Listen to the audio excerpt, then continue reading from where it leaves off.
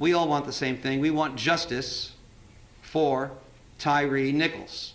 5 recently fired Memphis police officers now murder suspects in the beating death of Tyre Nichols. In a word, it's absolutely appalling. Let me be clear. What happened here does not at all reflect proper policing. This was wrong. This was criminal. The men face a string of felony charges, including second-degree murder, aggravated kidnapping, and assault. During a traffic stop just blocks from his home, Nichols was involved in 2 confrontations with police and died 3 days later from his injuries.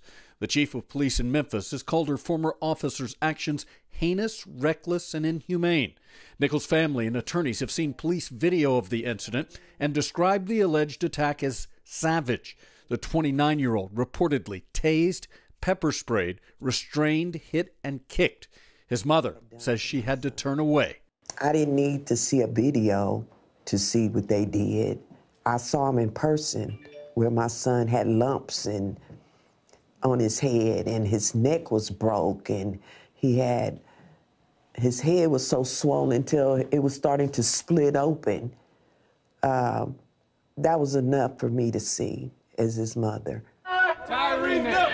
The video is expected to be released publicly tomorrow evening. Law enforcement agencies in the Memphis area and across the country now watching the situation closely while preparing for the possibility of protest and unrest.